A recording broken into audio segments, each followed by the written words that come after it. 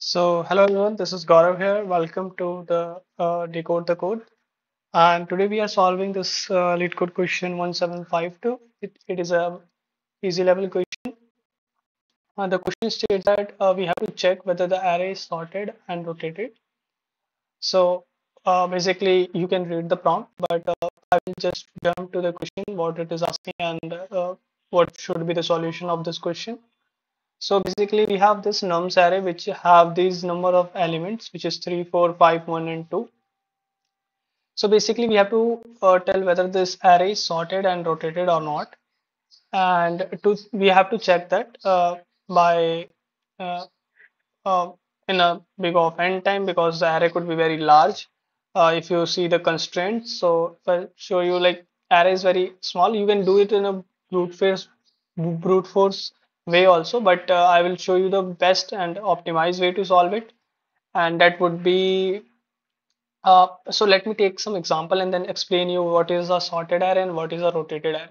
So if I take 1, 2, 3 and 4 and 5, then if I just rotate this array at 3, it should be rotated like this: 3, 4, 5, and 1 and 2.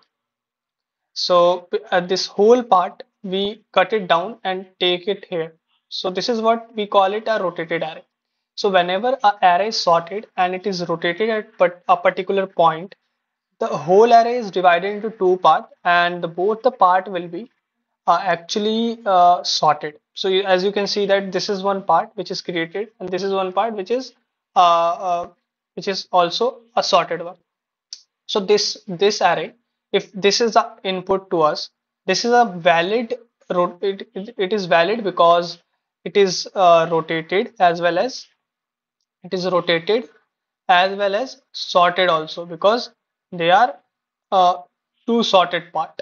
So what this the same thing that has asked in the question that true if array was already sorted in non-decreasing array like sorted then ascending order, then rotated some number of positions. So it should be rotated at some number of positions. So it means that it should be sorted, but it is a rotated one. Okay, so see this example which I told you. So this is one like 3, 4, 5, 1, and 2. This is particularly rotated at index 3. As you can see that if I write it originally array, it should be like this: 1, 2, 3, 4, and 5. And this whole part is taken out and put it into the front of this question.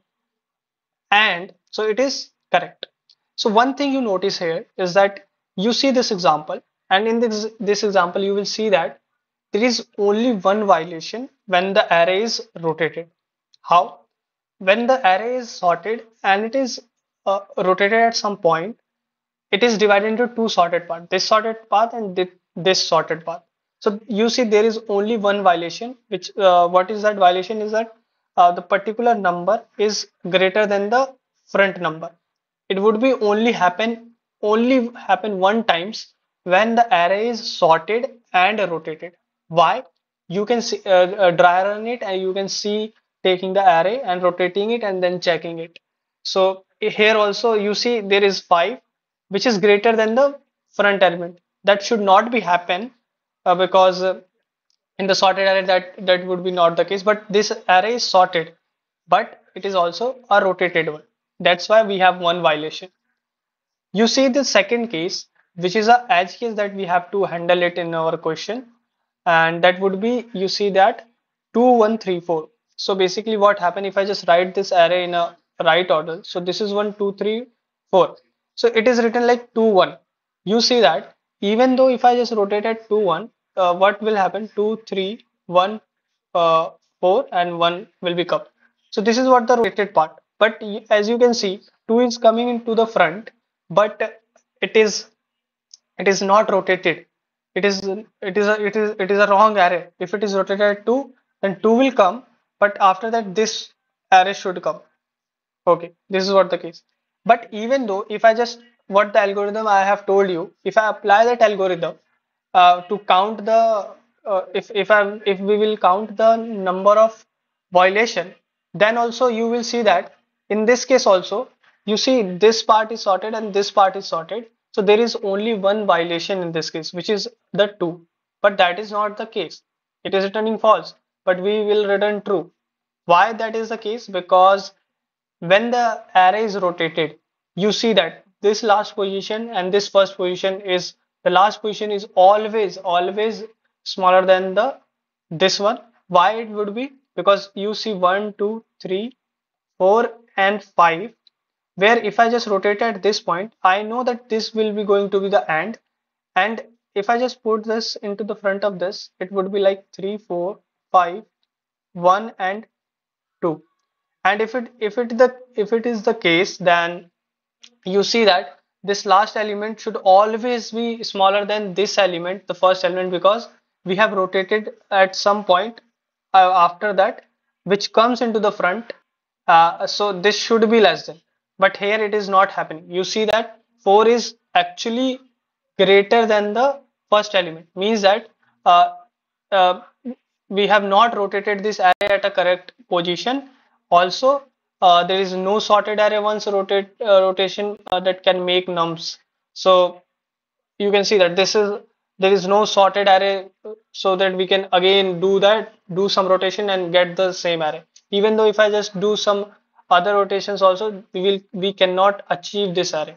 Where in this part you can see that even though if I just rotate this part and make it into the front of this, we can achieve the array, the original sorted array. Even though if I just rotate any part of this, for example, if I rotate 1, 3, 4, or if I rotate 1, 3, uh, I actually we cannot rotate 1, 3. We have to rotate the full subarrays. So if I just rotate it at 3, or I can rotate at 1, I can rotate at 4, I can rotate at 2. So even though if I rotate at 1, 3, 4, we are not getting a sorted array, but here in this case we are getting a sorted array even if I rotate 1, 2. This is a simple case which is actually sorted but not rotated. It is rotated at 0th position. If you rotate any array at the 0th index, you will get the same array only. So that is what the case. So let me code it down. So we are coding it into the Python, but the logic is similar. You can program it in any language you want. So let me take a count which will tell me the violation. So it will be initially 0. It is like violation. Okay. Uh, Let me loop to the array which is I in range of length of nums. And if the nums of I, as you can see, we have to see that which part is violating. So if the nums of I is greater than uh, your nums of I plus 1 element, then we have to increment the count. And we have to go till this last index. But when we go to this last index, you see that the nums value, which will go till this index, and we are every time doing this I plus 1. So at the last index, it will be violated. The index out of bound error will come. So to deal with that, because at this index, the I plus 1 should be this first index. So I will just mod this with the length of the nums, and this is a concept where when we go out of bound, we can just mod it with the length of the nums. So here the length will be 0, 1, 2, 3, 4. So if I just this is 4 the 4 length. If I mod any number with 4, it will be only come in like 0, 1, 2, 3. This index will come only when I was modding with this particular like the whole length. So it is like 5. Sorry, it will come like 0, 1, 2, 3, 4, 5 because the length is 5. So that is what the case, and it is true. We can do that.